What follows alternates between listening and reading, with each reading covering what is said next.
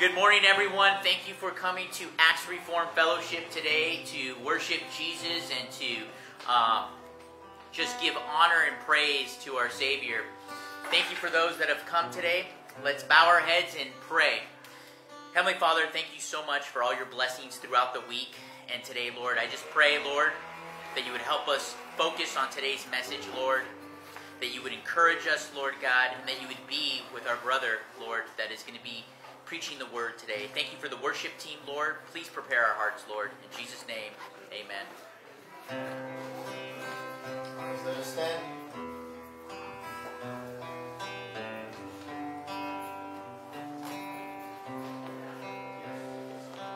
The blind alone gain their sight by opening their eyes.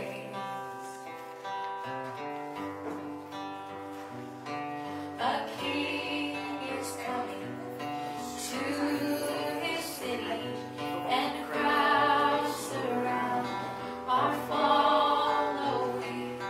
If I could see, I would follow too.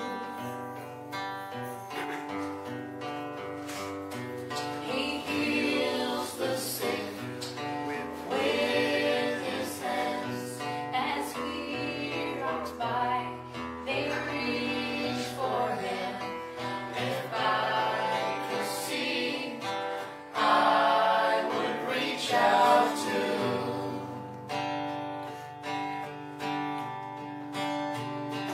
The blind won't gain their sight by opening their eyes.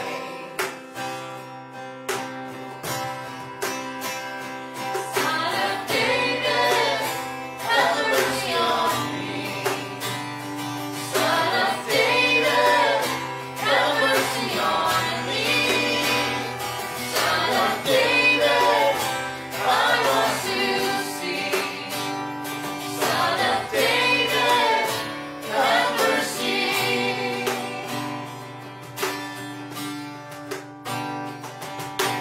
I cannot leave this gate since I cannot see my way, but I can stand and call His name.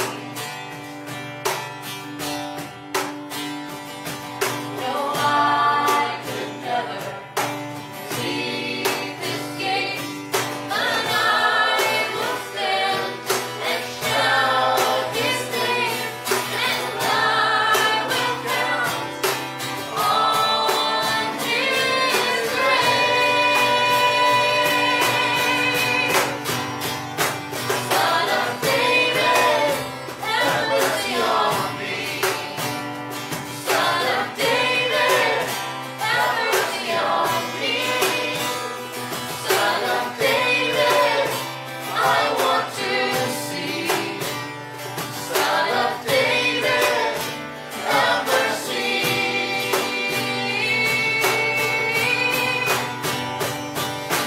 I was blind, now I see. Jesus save me.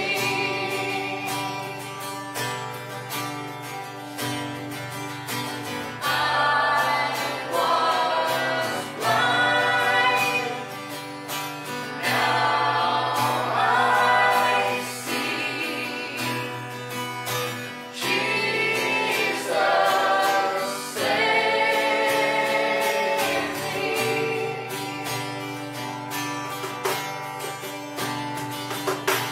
I was blind, now I see. Jesus save me. Heavenly Father, thank you for this time.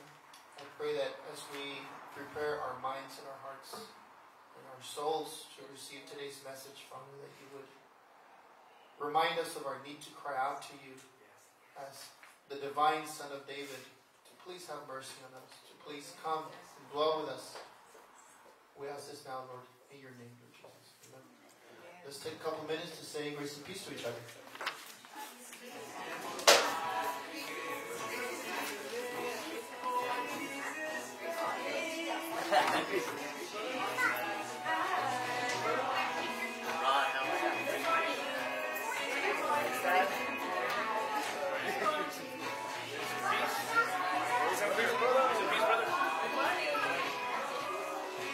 Grace and peace, Dan.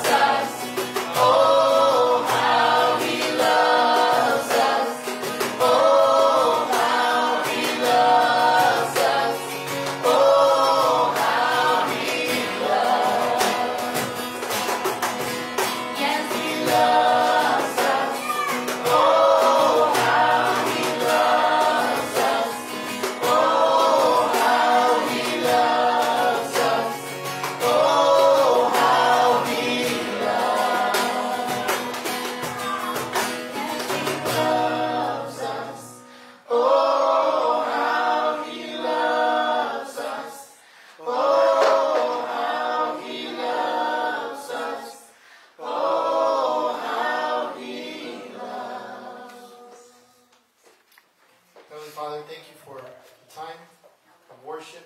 We ask that your Holy Spirit may be with us as we learn from your word today. In Jesus' name.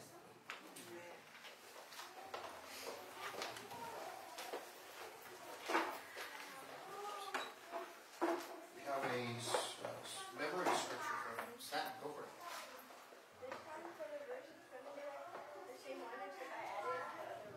Okay, good. The Lord is my shepherd, I shall not want. He makes me lie down in green pastures. He leads me beside still waters. He restores my soul. He leads me in paths of righteousness for his name's sake. Even though I walk through the valley of the shadow of death, I shall fear no evil, for you are with me. Your rod and your staff, they comfort me.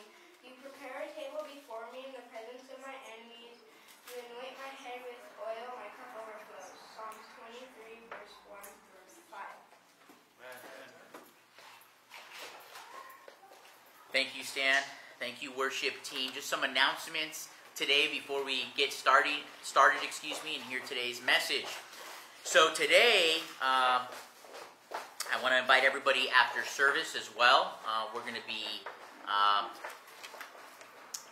guess you wouldn't say celebrating, but wishing off one of our members here that's going to be moving out of state. So we want to invite you to the Red Robin in San Dimas. Now, additional announcements is throughout the week, we have many ways to be involved with Acts Reformed Church. You're more than welcome to come on Tuesdays, where we have a community group where we come together. We break bread with one another once a month. We get into God's Word, and it's a great time to invite people that have not come to church or have questions about what the Bible teaches. Now, we also have a men's study on Tuesdays that starts at 6 p.m. I want to encourage you, if you're a man and you want to be very transparent and get godly counsel, it's a great time to confess sin and be around other brothers. The women meet as well. That's on Thursdays. That's at 7 p.m. right here.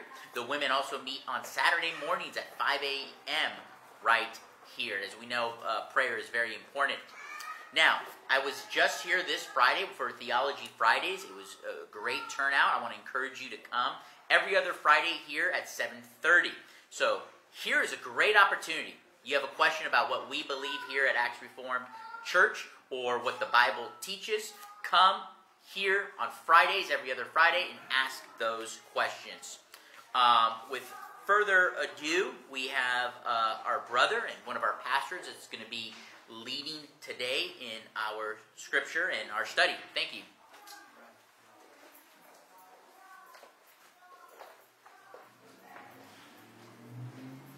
Thank you, Alan. So we are now in chapter 6 of Mark. So let's stand up and read God's word. Mark chapter 6, the first 6 verses, 1 through 6.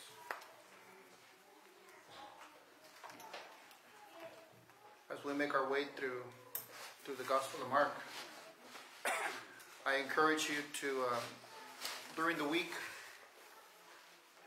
whatever chapter we're on, if you could just read that chapter during the week. That way, when we come to the sermon, we are familiarized with the text that is being read and explained.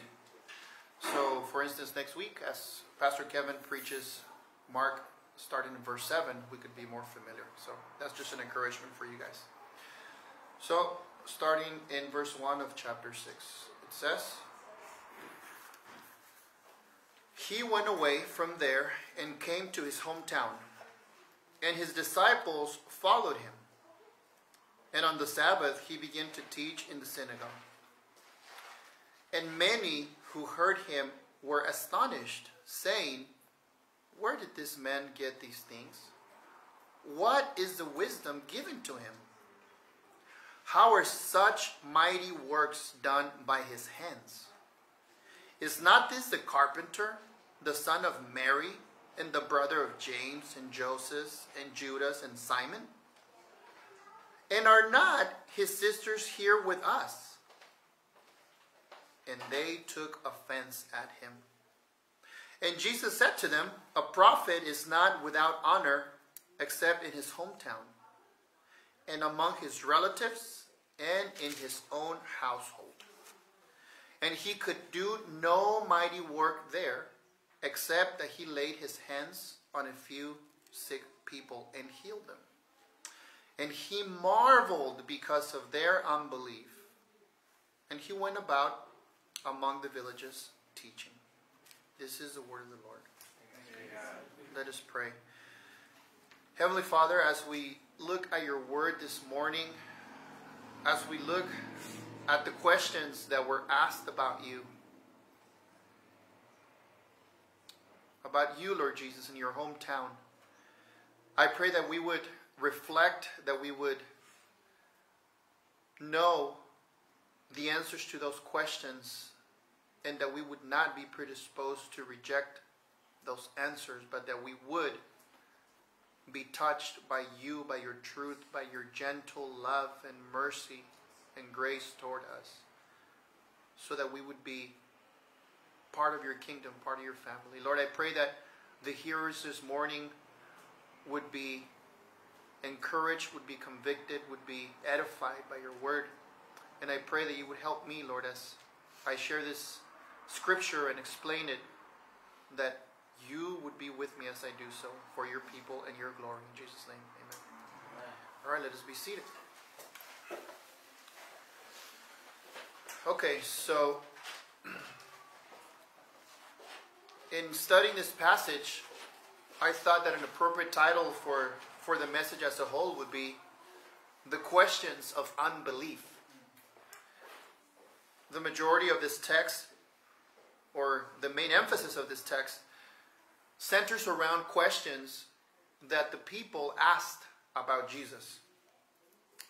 Now, prior to this occurrence here in chapter 6, we come from analyzing and looking at some of the things that Jesus has just done throughout Galilee and Capernaum, where he had his headquarters when he began his earthly ministry, right around Galilee and Capernaum.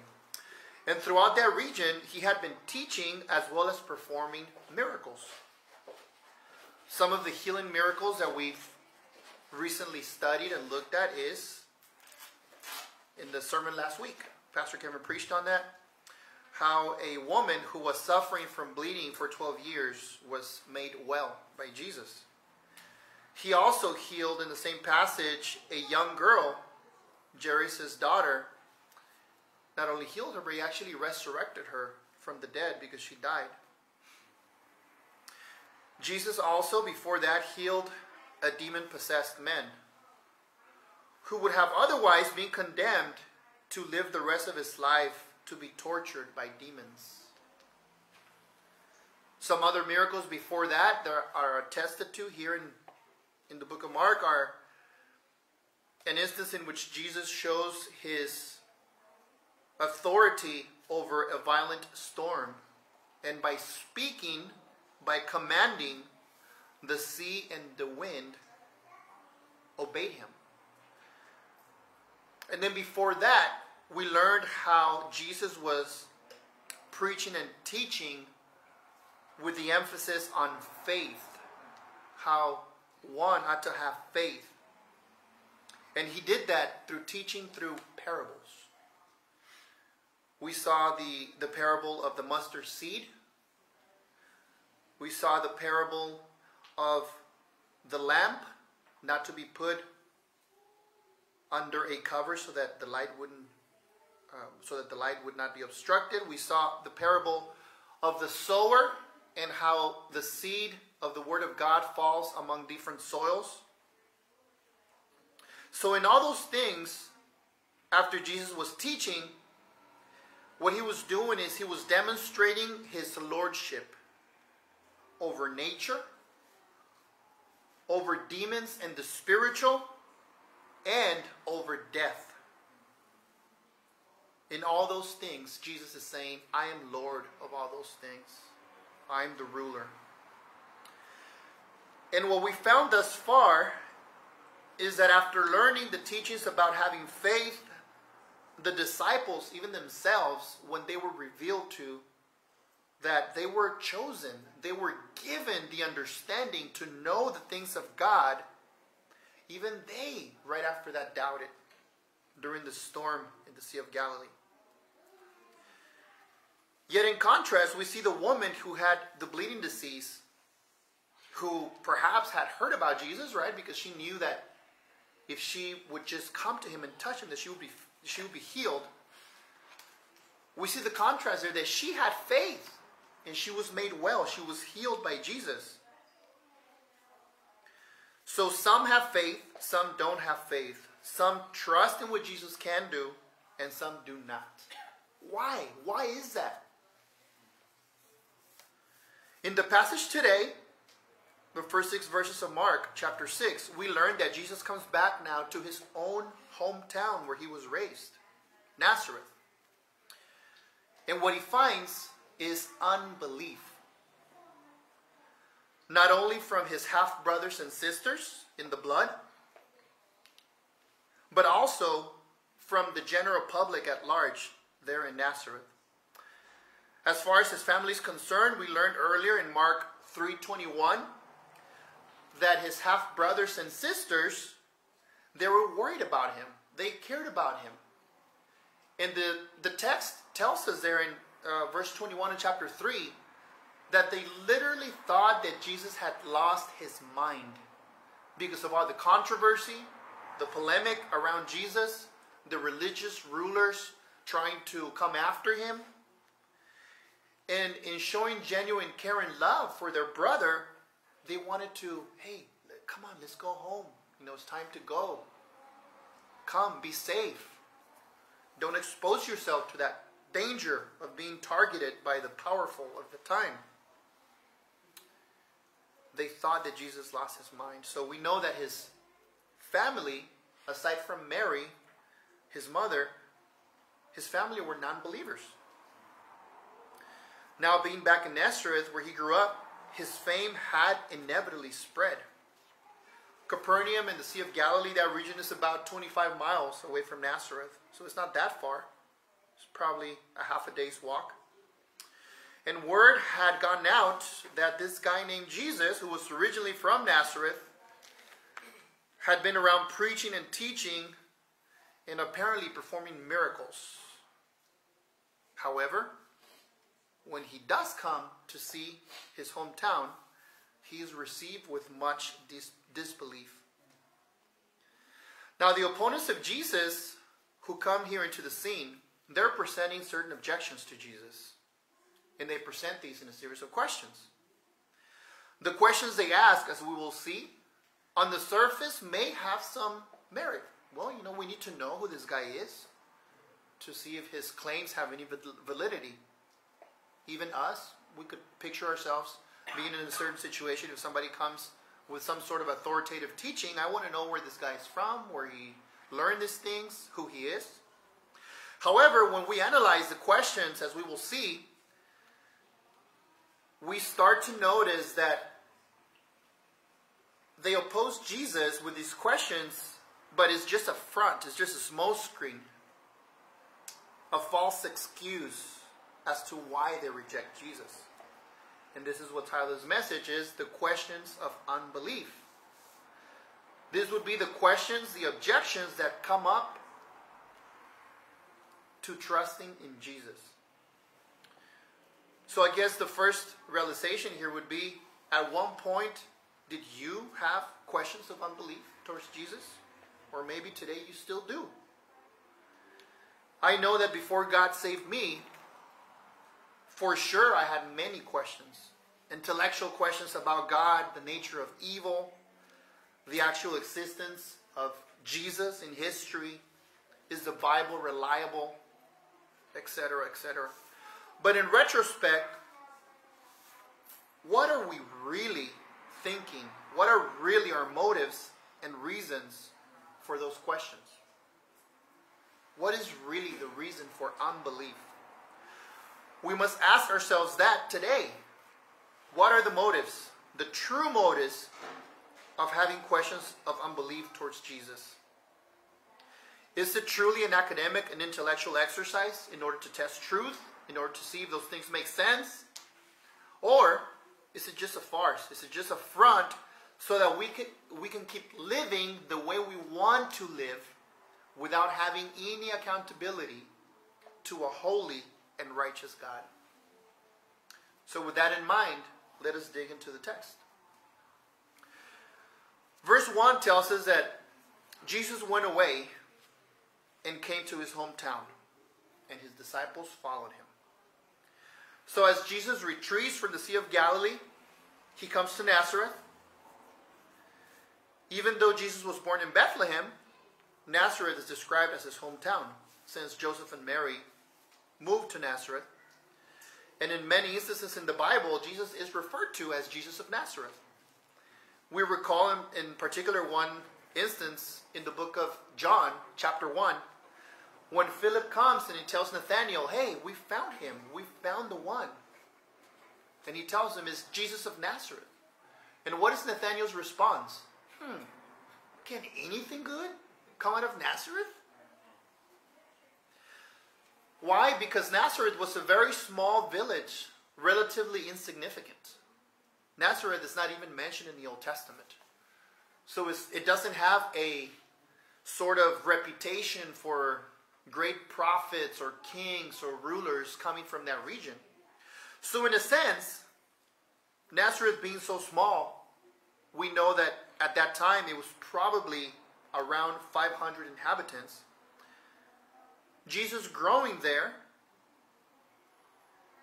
it would be a place looked upon as something of a lower class, something inferior to the other regions. So in that sense, the phrase Jesus of Nazareth could even be used as a derogatory term, derogatory expression towards those from Nazareth, especially for Jesus. Now, a word about modern Nazareth. I've had the privilege of visiting Nazareth a couple of occasions. And what we see is that today, that city, it's grown now, right? It's more of a large town. A city is populated mostly by Arab Muslims. And there is a huge amount of tourism, a lot of pilgrimage that passes through there. So it's a place of a lot of commerce, a lot of moving, a lot of people, many shops, restaurants, etc. And unfortunately, what you see there, as it is true also in Israel in general, you see a lot of idolatry from the pilgrimage that comes through there. A lot of exercise of rituals and superstition at all these different sites, and Nazareth not being an exception. Especially because there, up in the hill, there's a church, a Roman Catholic church, called the Church of the Annunciation. It is believed that at that spot is where the angel Gabriel appeared to Mary and gave her the news that she was going to give birth to Jesus. So in that spot, it is a holy site that is believed to have been that place where the angel appeared to Mary, and they built a Catholic church there.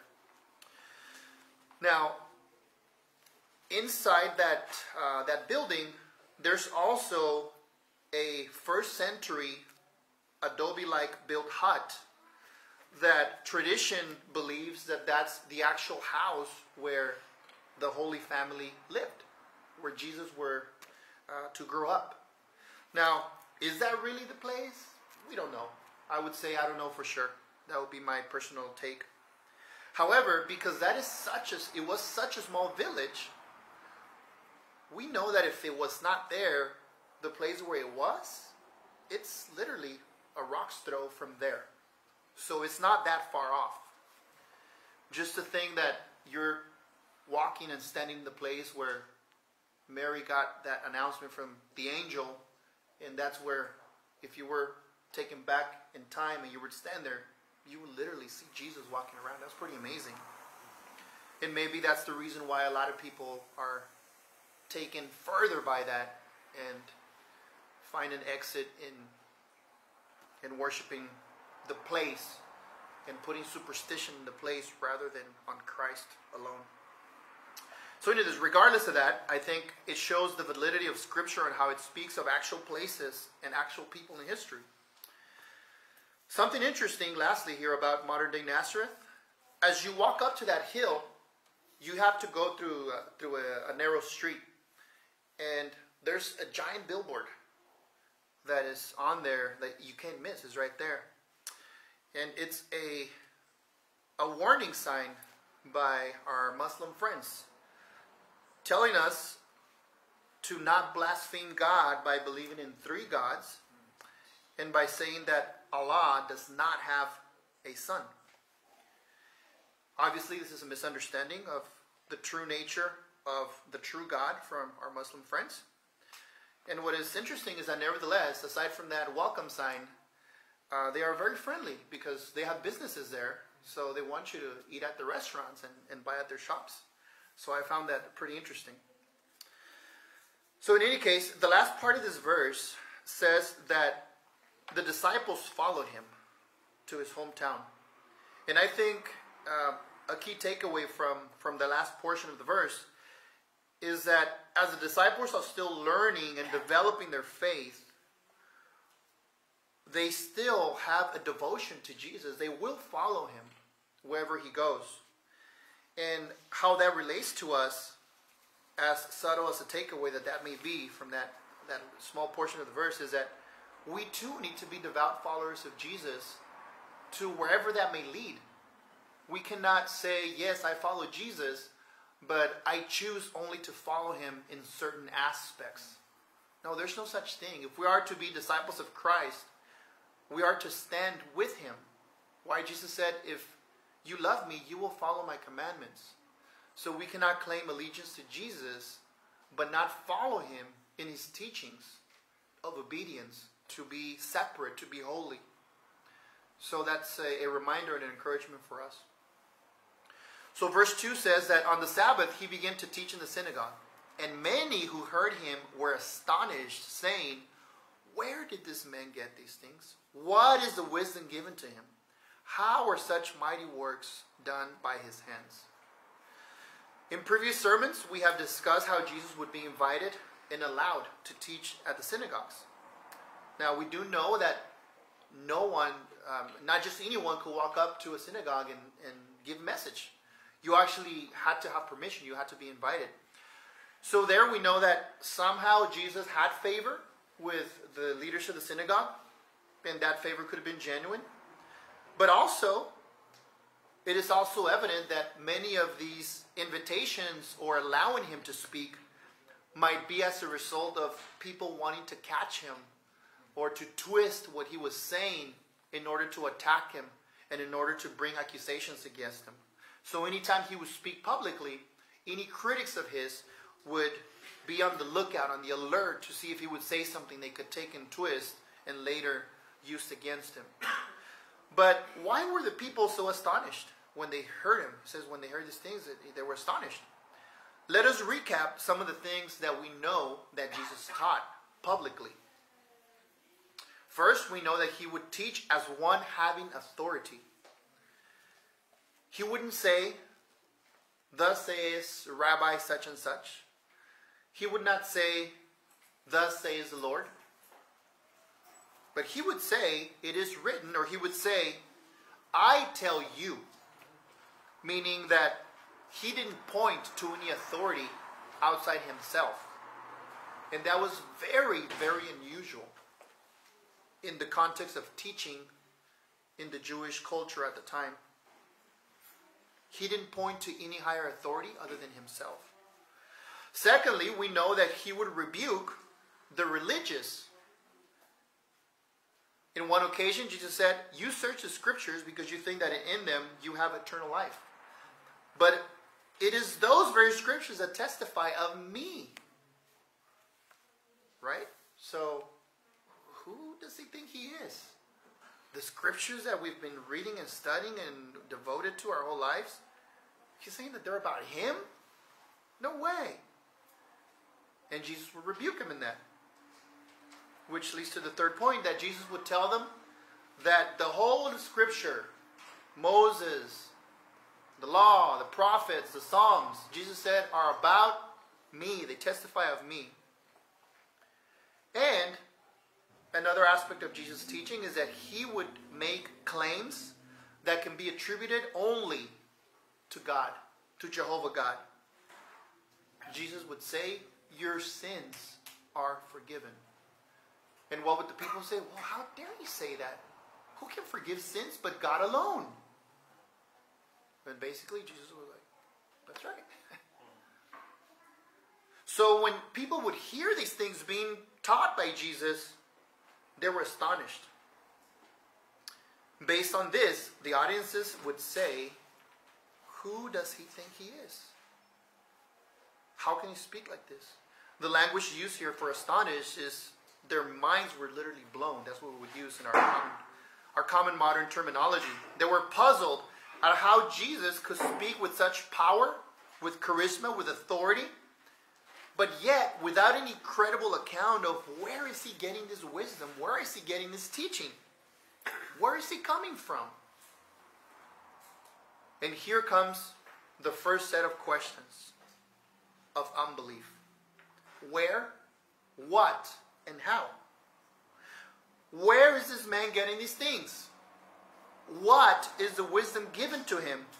How are such mighty works done by his hands? Where, what, and how? The first three questions of unbelief. Now, we have to notice that in these questions, there's two keys. One, there's no denial of the evidence. And two, the questioners are predisposed to not accept an answer. Okay? So, let us take a look at that. No denial of the evidence. There's no denial that great things have been preached. There's no denial that the wisdom of Jesus is great wisdom. They couldn't catch him in his words. They tried to, they couldn't. And when he would respond, he would leave them without an answer. And there's no denial of the mighty works being done by him. Healing people, resurrecting people, casting out demons. There's no denial. And then they're predisposed to not accept any answer. How can this be so? For instance, if these questioners were told, well, these things that Jesus teaches come from God. His wisdom comes from God. And the works and miracles being done by his hands are the works done by the actual hands of God here on earth. Do you think the questioners would have been satisfied with that answer? No. They're predisposed to reject the answers. So then we move on to verse 3. It says, continuing with the questioning, is not this the carpenter, the son of Mary, and brother of James and Joseph and Judas and Simon? And are not his sisters here with us? And they took offense at him. So the second set of questions also have a couple of keys to them. The first one is their questioning downplays the identity of Jesus. And secondly, they therefore proceed to personal attacks. Okay? So the first one, they question and downplay the identity of Jesus. They're basically saying, there's nothing special about this man. Not only is he a mere human, but he's actually of a lower class than many of us educated folks. They say, isn't he just a carpenter? The word there is tekton, which is described as somebody who worked with their hands, typically either a woodworker or even with stone. And they're basically saying, isn't he just, somebody who works with his hands? He's not from any distinguished, educated family. And then they are coming and saying, that they know his family. They're right there. He has brothers and sisters, just like any regular guy would. There's really nothing special about him. Right? They obviously know the names of his siblings. And here also, as a side note, it's inevitable to make the comment that this serves as a reminder that Mary, being highly favored by God the Father, she was a servant of God, chosen to be the mother of Jesus. However, she was not, as some religious traditions have made her out to be, a perpetual virgin. She was not. Scripture is clear on that. Mary and Joseph proceeded to have children after the miraculous virgin birth of Jesus. And this is one passage in which we are told that Jesus had half brothers and sisters. At least 5 brothers and at least 2 sisters. So, after downplaying who Jesus is, he's just a normal guy. Like, how could this be? We know his family. They're here with us. Then they go to personal attacks. Have you ever been in a conversation, heated conversation, where there's really nothing else for the person that you're disagreeing with to say, and they turn out to personal attacks, right? Ad hominem attacks. And as we will see here, it may not be as obvious reading it through our modern lenses, but let's take a look at what they're actually telling Jesus. They're saying, isn't this just a son of Mary? In Jewish tradition, one would identify from the father's side of the family. So it would say the son of, such and such. But here they identify him as the son of Mary. This was insinuating that Jesus was born as an illegitimate child to Mary because she got pregnant before being married. To illustrate this, we can look at John 8, chapter 8, verses 18 and 19. And I'll just read it there for you. It says, Jesus speaking in having this confrontation with the Pharisees. It says, I am the one who bears witness about myself, and the Father who sent me bears witness about me. They said to him, therefore, where is your Father? Jesus answered, you know neither my Father, for if you knew me, you would know my Father also. And then he gets even more heated. John 8, same chapter, and then verses 39 to 41. It says, they answered him, Abraham is our father. Jesus said to them, if you were Abraham's children, you would be doing the works that Abraham did. They said to him, note, we are not born of sexual immorality.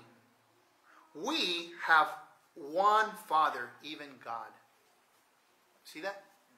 So there was this rumor, this gossip, this contention going on that Jesus was an illegitimate child, that he was born out of wedlock, that Mary had been gotten pregnant out of wedlock, rather. And then a couple of verses after that is where Jesus actually just lets them have it. And he says, you know what? You're actually sons of the devil. And you are doing the works of Satan. Right? So many times we have the notion that Jesus was like this surfer dude, long hair, never heard to fly. No. He would come and bring it. Right? So Jesus, think about this. Jesus, God manifested in the flesh, comes here and is experiencing the harsh humiliation of his own creation, telling him, you're actually a bastard. You have no room here with us. You're nobody.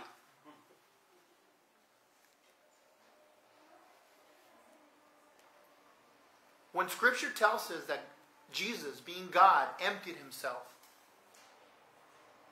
and he made himself for a little while lower than the angels, we need to be reminded of what that means. Condescending himself, humiliating himself, in order to come and accomplish the work of redemption. We need to really marvel at that and not take that lightly. So then it says, notice, after all this, they took offense at him. Who are the ones offending? Who are the ones throwing all these insults at Jesus? It's them. But yet it says that they're the offended ones now, right?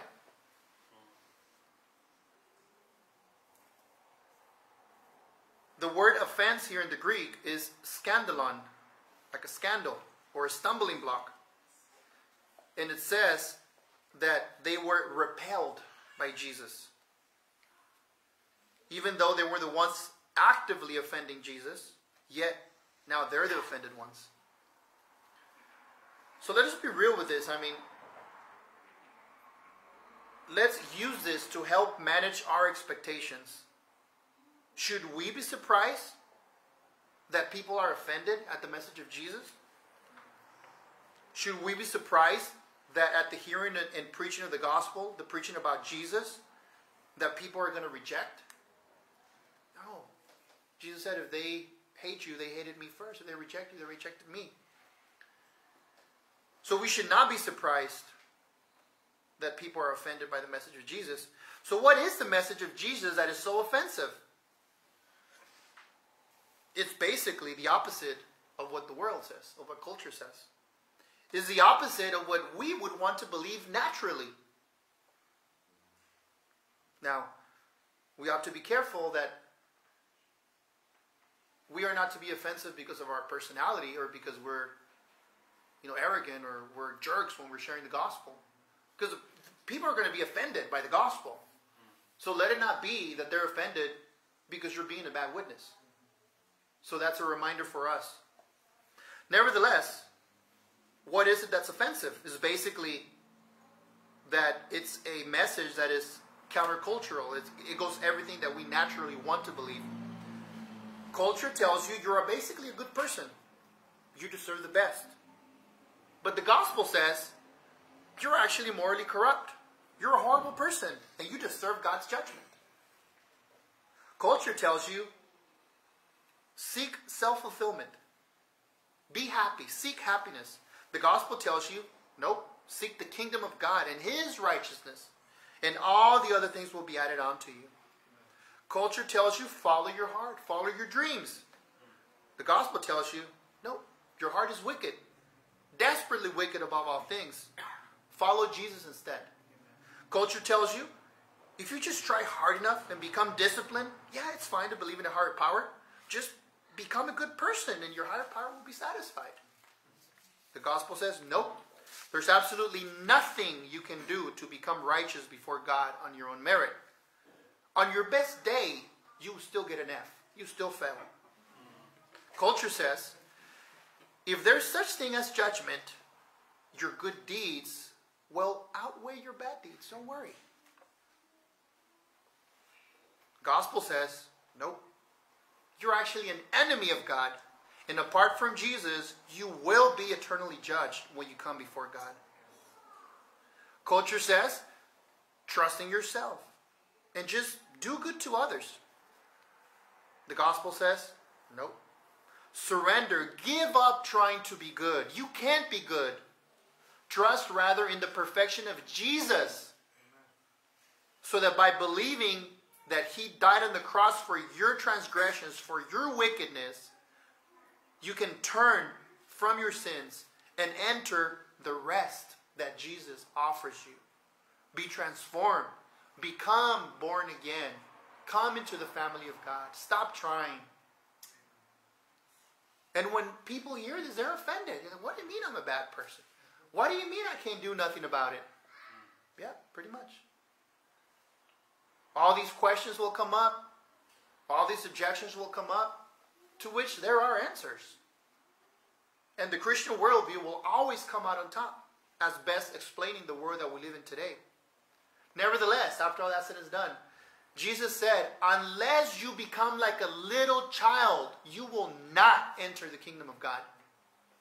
What does that mean? Unless you trust like a child trusts his loving father. Unless you submit yourself as a small child would submit himself to a loving and caring father, you will not see nor enter the kingdom of God.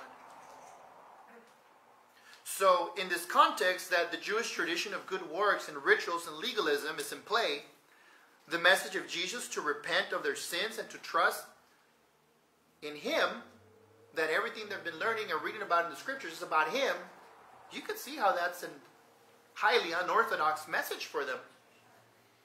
And it says that they were offended, thinking, who does this guy think he is? And that's the common denominator today, that people are offended. Verse 4 says, and Jesus said to them, a prophet is not without honor except in his hometown and among his relatives and in his own household. We know that this was actually a known proverb in those days, or a variation of that at least. And it's still in use to this day, right? We still use this proverb. Now, we know that Jesus was not surprised at their rejection. But it's interesting to notice how the rejection comes from the outside perimeter, right? Hometown, and then among his relatives, and then around the household. So this should give us insight that the people that are most likely to reject the gospel is people who know you, your own family, your own household, and the sphere of influence that you have among acquaintances and friends. So should we be surprised when our loved ones reject the gospel? No, should not be surprised. And as difficult as this is, we need to remember two things. One, never stop being a good witness. And two, trust in the sovereignty of God to save. God is able to save. It's not up to us. Verse 5 says, and he could do no mighty work there, except that he laid his hands on a few sick people and healed them. So someone could come and grab this verse and say, aha, you see? Jesus is not omnipotent. There's some things he can't do. It says right there that he could do no miracles. Right? So a couple of thoughts on that line of thinking. First, let us remember what was the primary purpose of Jesus in his earthly ministry. Mark 1:38 says that Jesus had come to do what? To preach. It didn't say that he came to do miracles and great works. Although the miracles and the great things he did tangibly, he did those things to validate his message. But it is clear that he came primarily to preach. As a matter of fact, the first words of the public ministry of Jesus are recorded in Mark 1:14. And what did he say? Jesus said, the time is fulfilled and the kingdom of God is at hand. Therefore repent and believe the gospel. Right? So that was the primary interest, the primary goal of Jesus' earthly ministry, to preach and teach, call people to repentance. Secondly, Jesus said that he came for those who are sick and in need of a physician, and not for those who are well. Ultimately, that truth is most relevant in its spiritual meaning. What does that mean? Well, the people in Nazareth that rejected him, spiritually speaking, did they think that they were spiritually sick and needed a physician to heal their soul? No. Or did they think they were just fine how they were? Yeah, they were offended. They were hearing Jesus teach. So accordingly, Jesus didn't come for them. You see that? Jesus did not come for those who say, I'm actually fine. I don't need anything. Interestingly, personally, I've used this in evangelism sometimes. When I'm witnessing to somebody and there's just this really harsh resistance, and if there's a time to interact, a question will come up like, well, why would God want to save me? And sometimes I tell them, you got to be discerning in this, but I tell them, you know what? maybe God doesn't want to save you. And they're kind of taken aback. Whoa, what do you mean?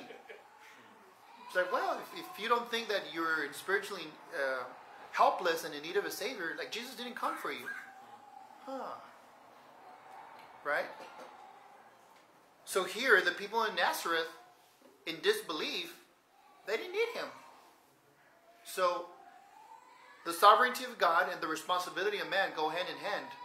They're still responsible for their condemnation of unbelief. Nevertheless, God is sovereign. So Jesus didn't perform any signs and wonders and healings because that's not primarily what he came to do. That's what we've established here. People didn't express need for him. He was seen more of like an anomaly. This guy that grew up here, he left. Some crazy things are going on. We're not really sure, but we don't need him. Get out of here.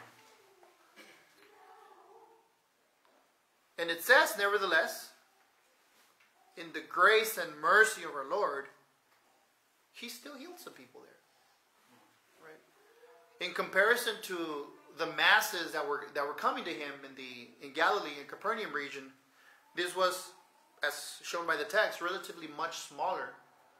But even with unbelief and with rejection and with humiliation and him being offended there by them telling him that he was illegitimate, he still showed his grace and mercy and love, and he healed some people.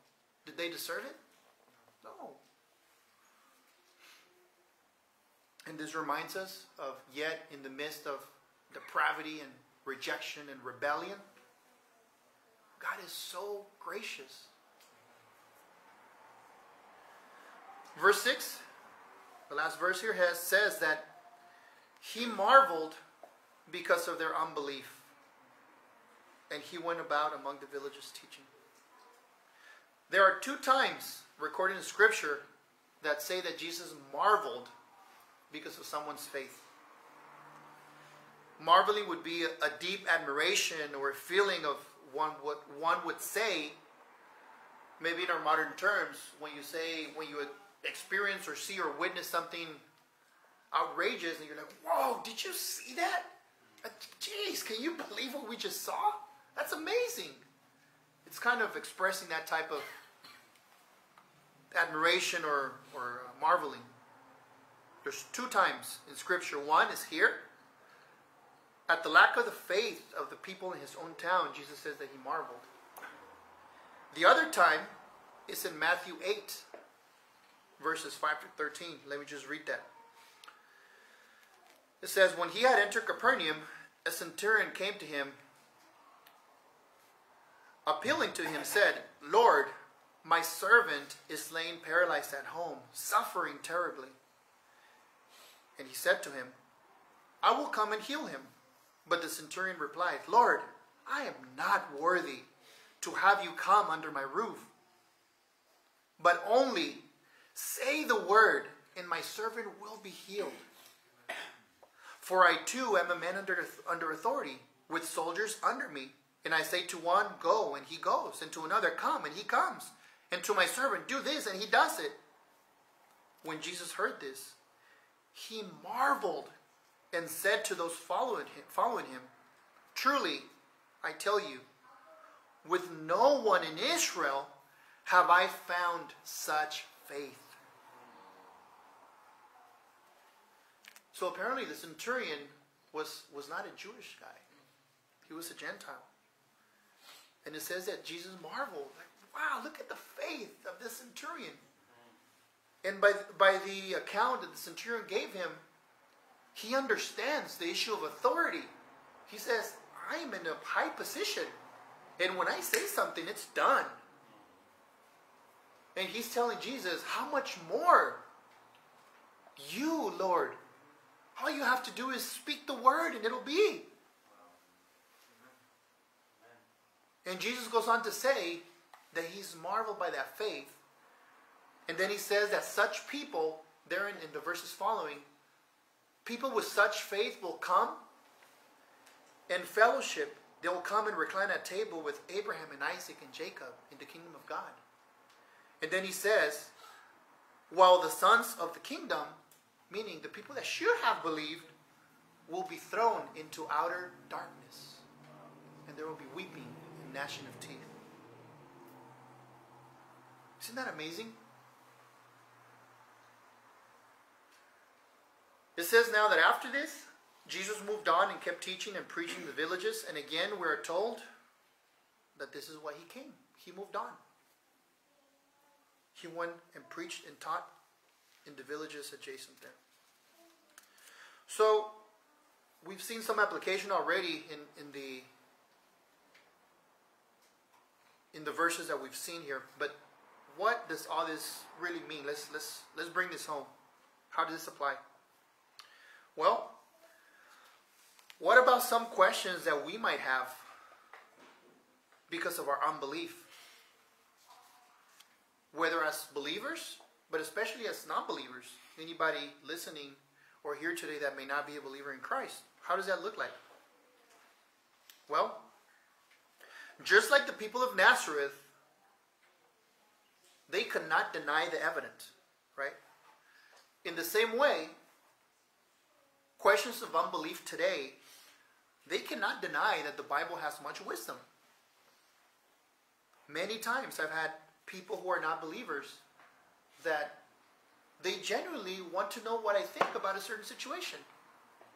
Because they know that, and I always tell them that my authority is the Bible. Like I have no wisdom of my own. And, you know, graciously, like, they acknowledge that I might have something good to say. And they come to me. So, the unbeliever cannot deny that the Bible has wisdom. But nevertheless, there's that doubt of, hey, but what about all the other religions? You know, how can they be off?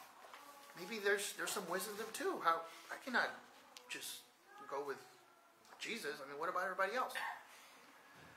Secondly, the questions of unbelief today cannot deny that they perhaps know a professing Christian that genuinely shows the love of Christ and that lives a life that is consistent with their profession.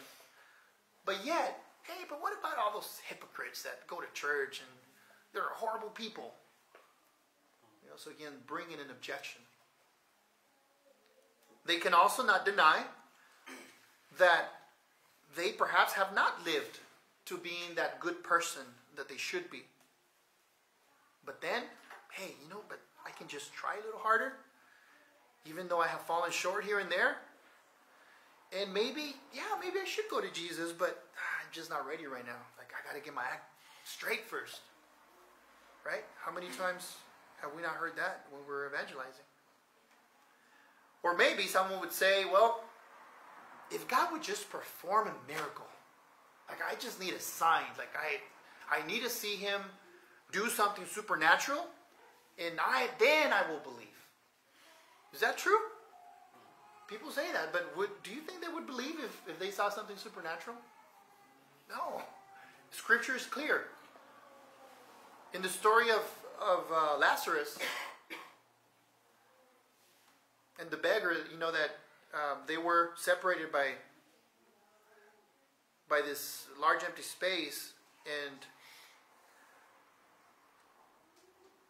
Father Abraham is asked, let me just go back and tell somebody. That way, let me tell my relatives so that they would believe. And what are we told? That they won't believe. Like, they have the scriptures, they have the prophets. Like, let them read that. Because even if somebody is raised from the dead, they wouldn't believe. Jesus was raised from the dead. Did people at that time believe? No, most of them didn't. So, all these objections really are an excuse. And whatever the objection may be at the end of the day that reject Jesus at Nazareth and the modern objections of today in our culture, what is the ultimate reason for rejecting Jesus? That's really the key. Why? Right? We asked for the beginning. Why do people reject? John 3:18 through 20 gives us the answer. Among other places, but I think it's fairly clear here. So I'll read that. John 3:18 through 20. Jesus is speaking here. He says, "Whoever believes in him is not condemned, But whoever does not believe is condemned already, because he has not believed in the name of the only Son of God. And this is the judgment.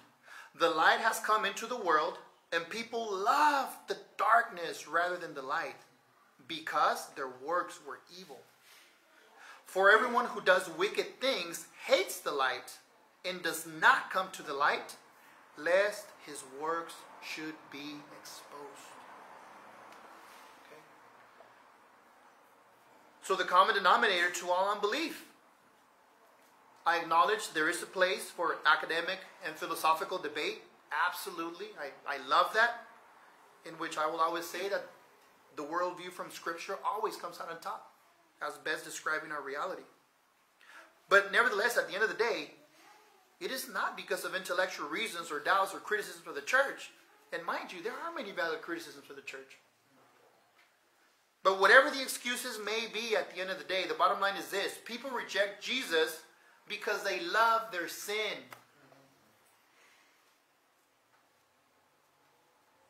So what about the application for the believer? For one who is a Christian, a believer, has been redeemed by the work of Christ. Well, for one, it's a reminder of what God saved us from. The breath of spiritual life that has given us the recognition that we need Christ and that we are born again by God's grace alone. But also, perhaps, in our path of sanctification, we keep tripping with particular sins. Why? Because of unbelief. Because of unbelief that Christ will be the only one who will be able to fulfill our needs and our wants and our contentment. We keep believing that we need to go to these other things to be able to be granted that satisfaction. And we have to repent of that unbelief. We could say, well, it's just too much going on, it's overwhelming, and that's why I go and get drunk, and that's why I go and do this and that and the other. Nope. You're actually not trusting that Jesus can fulfill that necessity, that longing to feel complete. And of that, we should repent. So lastly, we cannot ignore the mighty work that is required for a person to believe, both in our sanctification path, but also for the non-believer. And that is that God must act. God must give. God must grant belief. And isn't it odd that those that we think that should believe, those we think that are, like Jesus' siblings, they grew up with him. How could they not believe in him?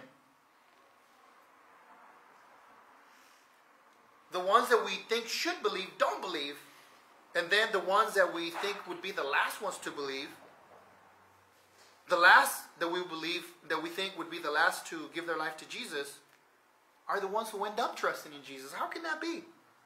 Think, for instance, I think 2 sermons ago, Pastor Kevin preached on the demoniac at Gerasarine who lived among the tombs.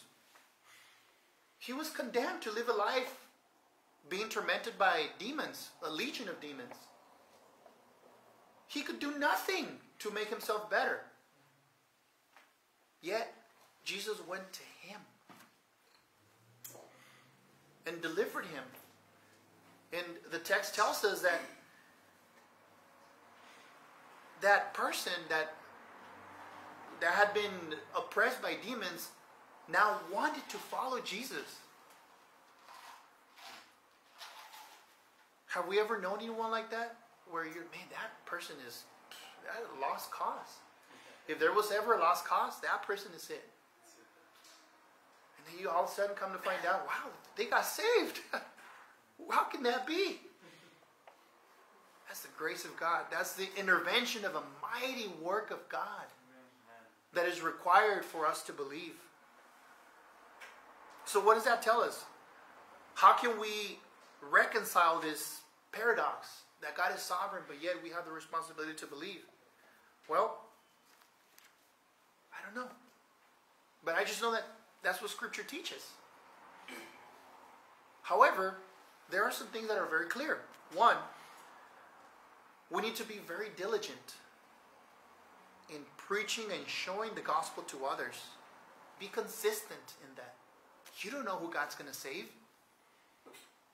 Your responsibility is to be consistent and not lose heart.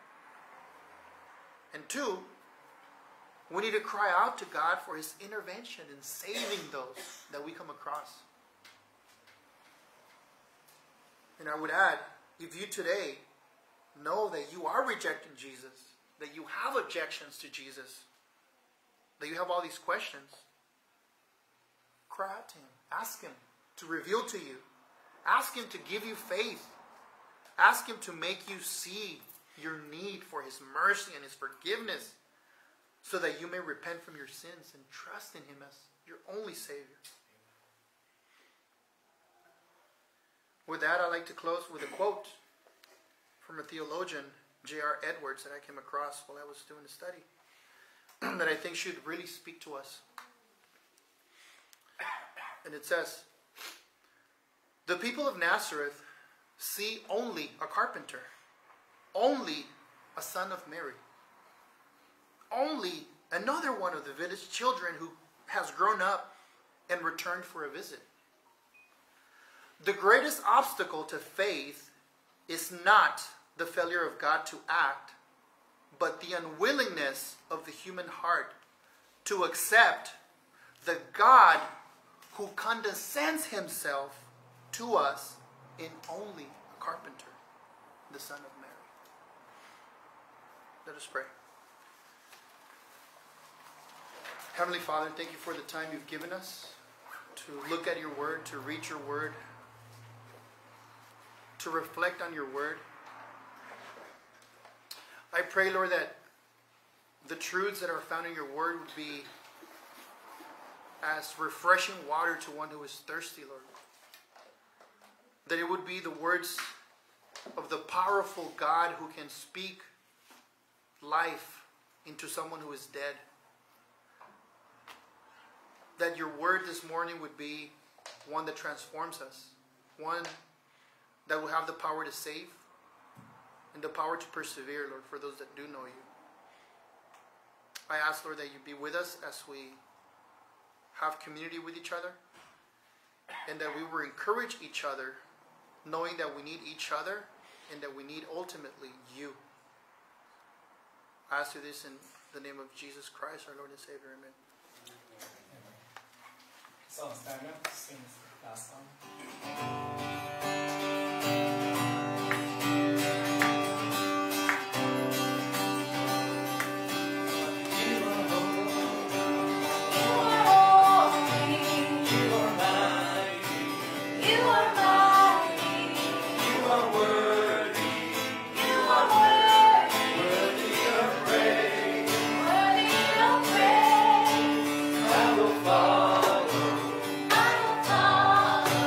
I will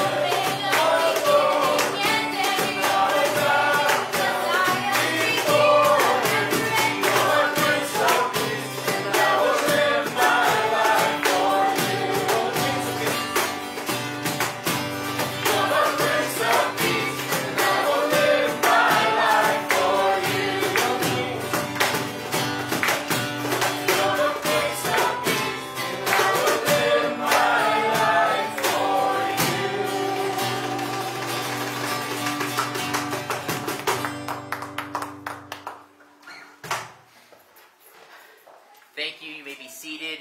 Thank you, Gerardo. Thank you, the worship team. What a powerful message today. And one thing that we should ask ourselves, just like this song, is, are we living for Christ? And I'm sure many of us can say we are, and many of us can say at times, and many of us can say possibly no. So this would be a good time to reflect on that. And if there's areas in our life that we need to repent of, that we should. We also want to invite everybody after today's service to come with us to eat, to wish off our brother Robbie, who I like to call up right now, as well as our pastors, to lay hands on Robbie as he goes to Texas.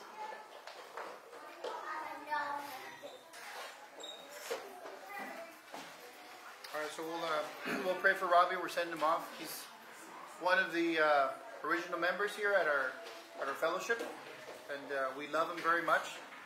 We want to ensure that he is sent off with brotherly love, and we also want to ensure that he lands at a solid Bible church wherever he ends up. So even though we'll be divided by distance, we're going to be present in spirit. So let's pray. Heavenly Father, we thank you for the time that you've given us to fellowship and to know and to live life with our brother Robbie.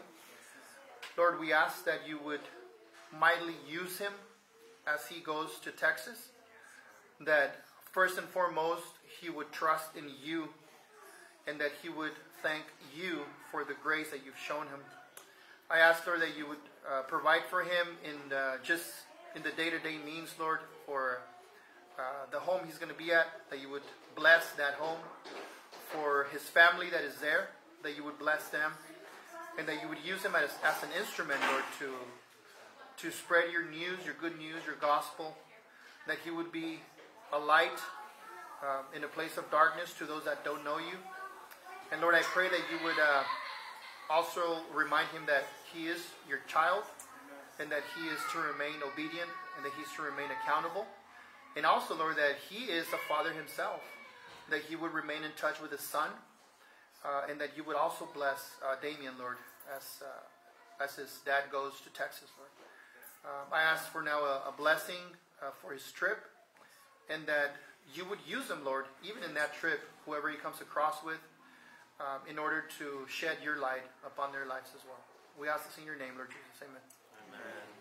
All right. So, all right, let's go have some lunch. Kevin, thanks for watching. If you have been blessed by this video, please like and share it on social media. And don't forget to subscribe to our YouTube channel, Acts Reformed Fellowship, where we have many more biblical-based sermons and lectures. Click on the bell to be notified below when the new videos are added. Thank you and God bless.